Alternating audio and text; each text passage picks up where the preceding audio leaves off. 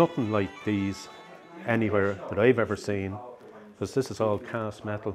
It's not normally it's drilled out of wood, and then maybe you might get somebody putting a bit of metal over it, but these are solid metal, the regulators, as is the chanter here. So they're very, very, very unusual. And I don't know of any other one in the world. They were unique, and they still are.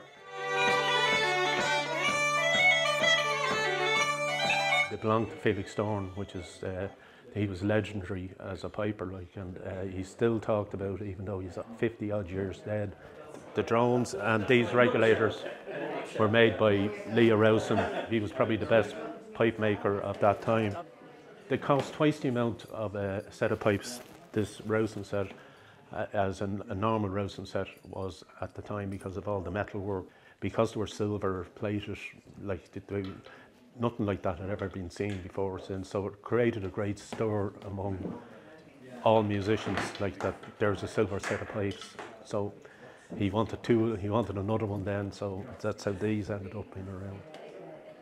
In 1968 anyway, my father bought this half of the pipes of Felix, and he gave them to my brother Neely, and Neely played them from then up until 1984 when I got them, and now my son plays them too. A lot of time spent getting these pipes. Felix died in 1972, and the pipes were put under the bed of his wife, and they stayed there up until her death. And my son was in contact with Mikey Doran, who's Felix's son, who owns these pipes, and Felix's son Mikey decided to lend these to my son for 6 months.